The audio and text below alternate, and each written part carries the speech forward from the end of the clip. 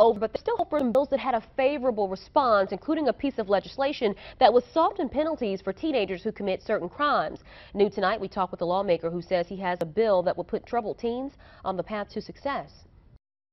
I practiced juvenile law for a long time. It was a small shoplifting case. It was a small fight that was on their record for eternity, preventing them from getting into colleges, getting jobs, getting into the military.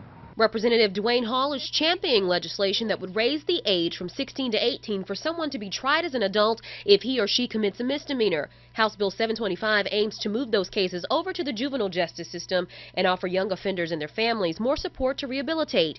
It passed 61-37 on Friday in the House. It's the way that 48 other states in America already treat juveniles. North Carolina was the next to the last now that is going to finally develop a juvenile system. People are mixed about the idea of softening penalties for criminals of any age. It just depends on the severity of the crime. I mean, if it's just something minor, everybody deserves a second chance.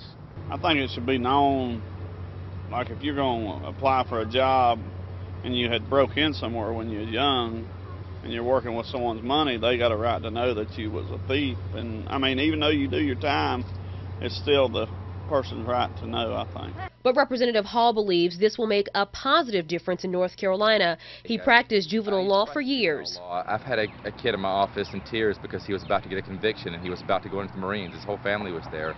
And this gives him, you know, that one last shot to not have a permanent criminal record for a juvenile mistake. He believes in the next session the bill will make it through and into law.